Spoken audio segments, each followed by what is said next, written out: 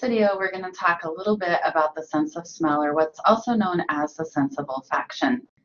So we all know that you smell with your nose, but I want to talk a little bit about the sensory organ that's actually located in the nose that allows you to be able to do this. If you look at the diagram that I have here, we've got a head that's been cut sagittally so that you can see inside of the nasal cavity. And you'll notice up here at the top of the nasal cavity, we've got a little structure that's labeled as the olfactory epithelium. This structure is about the size of a postage stamp, and if you were to look at it, it has a yellowish tinge to it. And this is the organ that actually picks up odor molecules and allows you to be able to smell. So if we were to take this area of the nose and magnify it more highly, what we would see is something that looks like this over here. So I want to explain to you a little bit this diagram to help you understand the structures that are involved in the sense of smell. So up in here we have a structure that you've learned about previously. This is actually cranial nerve number 1, which is the olfactory nerve. And hopefully you remember from back when we were talking about the cranial nerves that this is the nerve that carries sensations on smell to the brain. So it basically allows you to be able to smell. Just below that cranial nerve number 1, you can see the cribriform plate. So the cribriform plate is actually a structure of the skull. It's bone, and it separates what's inside the cranium, including the olfactory nerve that you can see here, from what's inside the nasal cavity. And one of the things that you'll notice that's kind of interesting about this cribriform plate is that it's porous. You can see we've got these little holes that actually extend through the cribriform plate, and those holes allow neurons or nerve cells from the olfactory nerve to pass from the olfactory nerve and extend down actually into the nasal cavity, and specifically into this olfactory epithelium. So if you look at these neurons, they're bipolar. They're represented in yellow on this diagram. And these are neurons that are also referred to as olfactory receptor cells. And the reason that they're called the olfactory receptor cells is because these are the neurons that are actually binding to odorant molecules and sending signals back to the brain through the olfactory nerve on the sense of smell. Notice here that the dendritic end of these olfactory receptor cells kind of splays out into these little hair-like structures which are known as cilia. So they're also sometimes referred to as olfactory cilia. And again, this is the dendritic end of one of these bipolar neurons that allows you to sense smell. So remember, the dendritic end is kind of our sensory receptor end. This is the area where odorant molecules are actually going to bind, so here on these olfactory cilia, to allow these bipolar neurons to initiate action potentials and send signals back to the brain on the sense of smell. One of the things that I want you to notice about the olfactory cilia is they are bathed in a layer of mucus. So the nose is lined with a mucous membrane. It's producing mucus all the time. And one of the reasons that this is really important is it allows you to be able to smell. We've talked about chemoreceptors before and the fact that they respond to chemicals in solution. Olfactory receptor cells are chemoreceptors. So they are not able to allow you to smell if there's just odorant molecules in the nose. Those odorant molecules actually have to dissolve into this layer of mucus that lines the epithelium of the nose before they can actually bind to the receptors on the dendrite. So this layer of mucus is really important. It's worth pointing out because it allows these chemoreceptors that detect smells to be able to work. It gives the odorant molecules a liquid to dissolve in that's going to allow them to cause the chemoreceptors to fire. In addition to the bipolar neurons that you're seeing here, those olfactory receptor cells, you'll notice we've got some neurons that in this picture, in this artist's representation, are pink. These are what are known as supporting cells, so you'll notice that they're kind of interspersed between these bipolar neurons, and they play, as their name implies, a supporting role.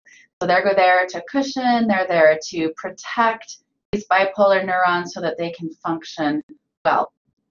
The other type of cell that we have associated with the olfactory epithelium or with this sensory organ of smell are what are known as basal cells. So you can see a couple of these. Here's one right here. They're represented in yellow.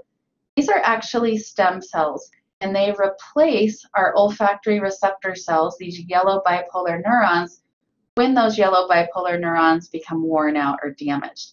So we are actually capable of replacing the neurons in the nose that are responsible for smell. This is one of only 2 places in the body where we have the capability of replacing neurons.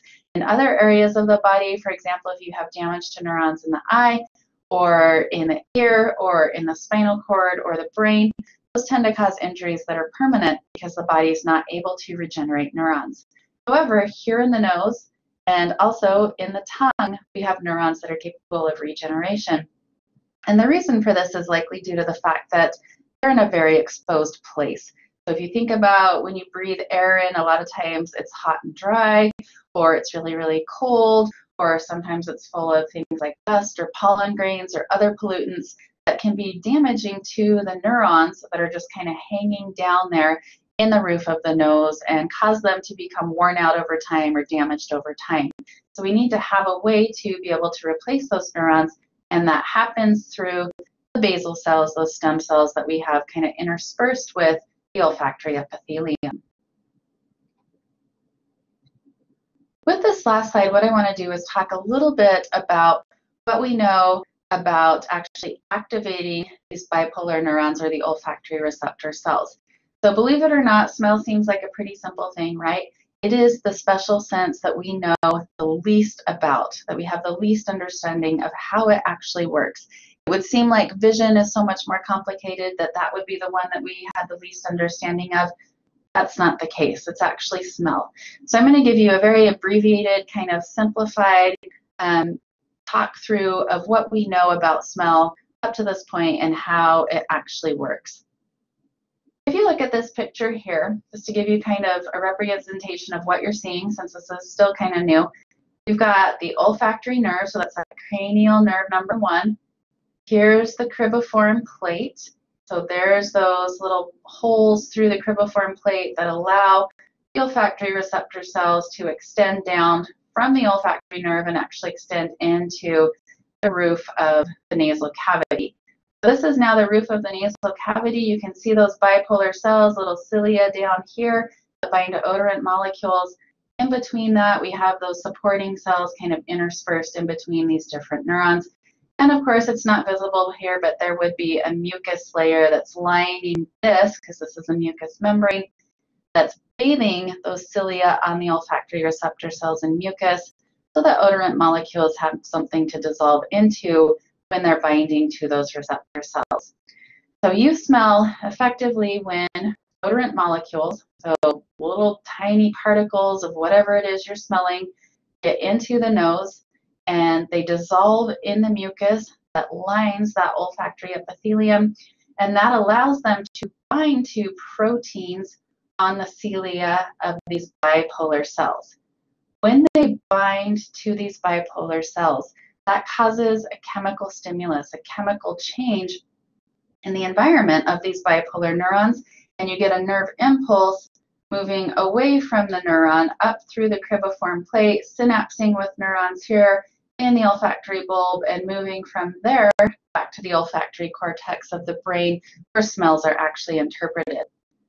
We're capable of smelling or differentiating about 10,000 different scents as human beings, and it's thought that the way our brain tells the difference between different smells is based on the pattern of proteins on the cilia that actually bind. So here's a really simplified representation of that. Let's say you're smelling cinnamon. Cinnamon, perhaps as an odorant molecule, binds to proteins 1, 2, and 3 on the cilia. If you're smelling vanilla, there are other proteins, maybe 4, 5, and 6 that vanilla binds to. If you're smelling a rose, maybe it's proteins 7, 10, and 12 that are located on the cilia that a rose would bind to. But when you have these different proteins being bound, the signal that's being sent back from these neurons is slightly different, and you get a pattern of signals that's different from smell to smell, traveling back towards the olfactory cortex in the brain. And those different patterns are going to be interpreted differently by the brain.